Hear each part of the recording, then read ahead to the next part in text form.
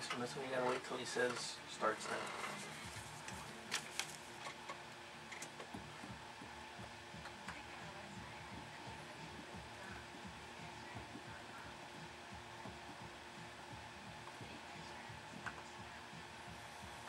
All right, and we're back from the break. They tell me that I got that cue right, so we'll see if we can do that. We're going to put Barbara Melera on the phone. Give me 1 second. Barbara, are you with us? Hi, thanks for calling in. Oh, absolutely. All right. Absolutely. How you doing, Barbara? This is Arvin. We spoke last, wow, it's been a week already since we spoke. Yeah, thank you very much for coming on.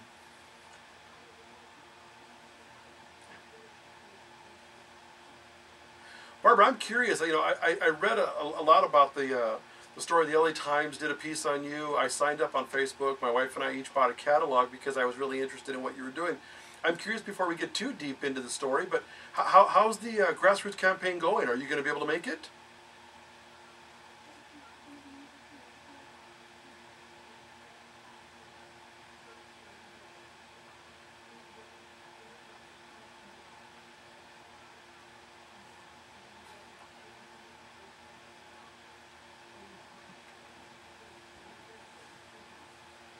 That's spectacular. And that was one of the things that I found so interesting about what I was reading in your article, is that, you know, we hear about companies that are having issues, problems, going under, and there's a lot of, you know, poor me, poor me, poor me. And what I thought was so, I don't even want to use the word fascinating, but what I found so uplifting about your company and your particular situation is you were telling people, look, we do need the money, we want to be here, but for $5 as opposed to just give us a handout, buy a catalog and actually use it. And I thought that was interesting when Mike and I were talking about doing a segment called Focus on America, that if more companies put something together that allowed us to participate in their company, get something for the money they put up, and then maybe also remind people that you're still there.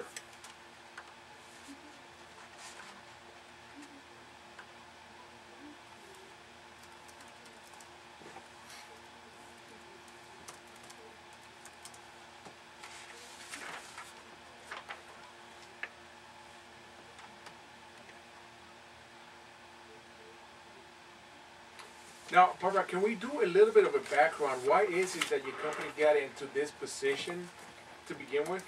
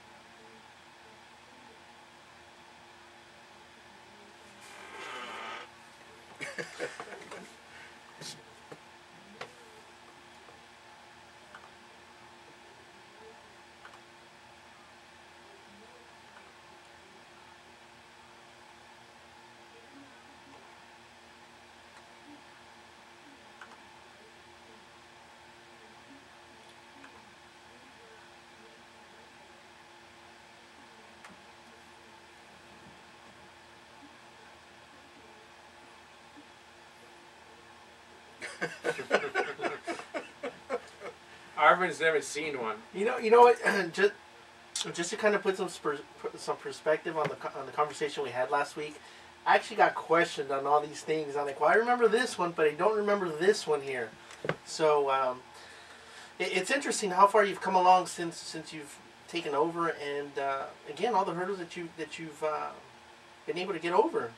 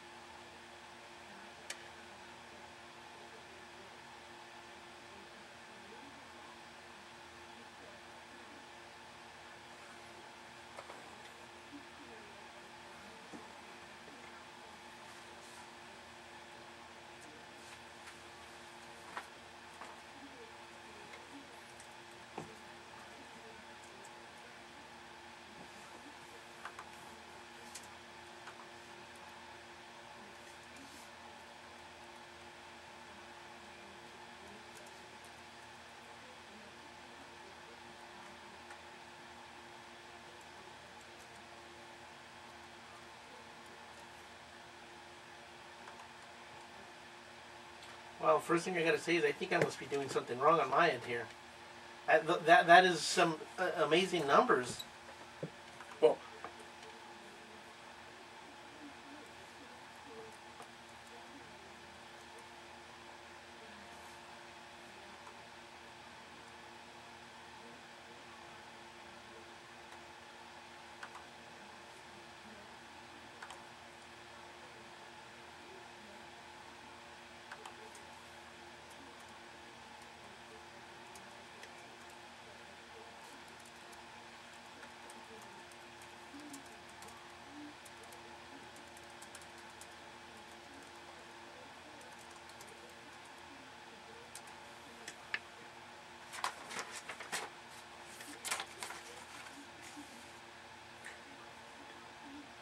see, and I find that fascinating because, again, my mother is a big, she likes the seeds and the planting, and I know we had gotten away from a lot of that, and one of the things we were looking forward to in getting your catalog was being able to help her get some of these things again. But I like the idea of trying to save something, to your point, as old as this company is. Barbara, before we go too much further along, can you tell us, where can they find you online or on Facebook, or what information should we post on our site?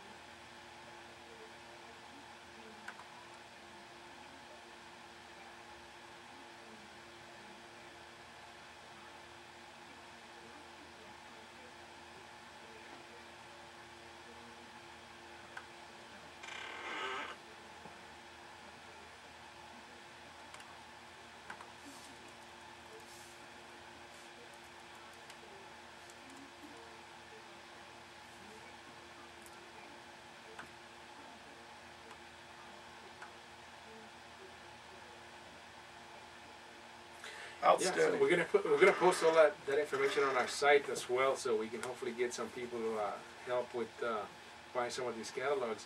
But I was looking at one of the things is the catalog. Looking at some of the pictures online and some from the story that we printed, and it looks like the real old, like a calendar's almanac type look. Is that the way your catalog actually is today?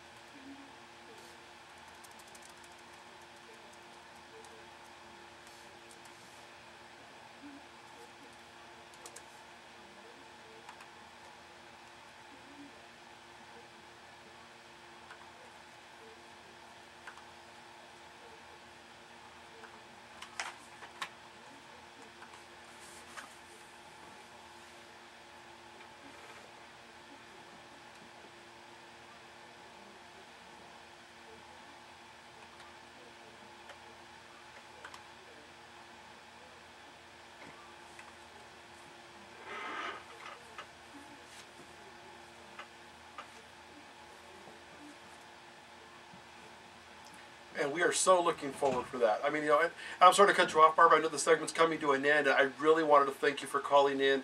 I wanted to remind everybody one more time, if you want to give out that 800 number, and we want to wish you the best of luck.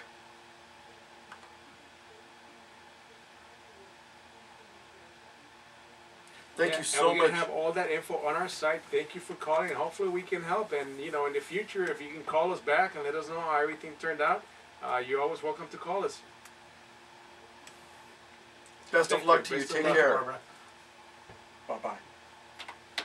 All right, so you all heard it. That's LandrethSeeds.com is the website. Check it out. You're listening to the Three Guys Rant on AdviceRadio.com, Adrenaline Radio, and Indie 104. 104.com. So we'll be right back after this break.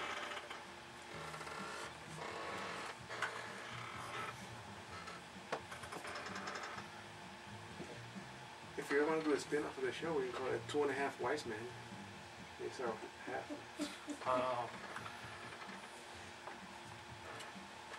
Well, I put your thing on here already, so it should direct people right to it. Yeah, okay, it's good. It's a good link.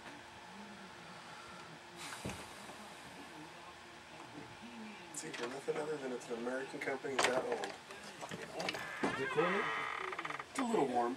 Yeah, it's really freezing out here, so I'm looking for We need to bring one of those box fans to, or, you know, a stand-up fan to shoot some air in here. Dude, what city are they in? I didn't even get a chance to ask. Pennsylvania. There's one thing that we'll see if we can briefly talk about it. That is that right? That I read that took her 7 years before she made any money. I remember reading that one in this one before. Yeah. Yeah, it's over there. That's no big deal. We're moving on. Coming back, I want to talk about the Nobel Prizes and then whatever else you guys want to talk about in the next segment. About who? Nobel? When people say you're bright, they mean you've got a lot going on up there.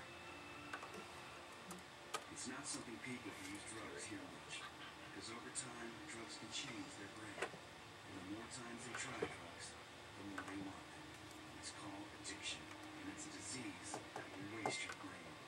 For information, visit stopdrugaddiction.org or call 1-800-729-6686. I'd like to talk to you today about one of my favorite programs on the radio. It's called Acting Up. Landreth Seed.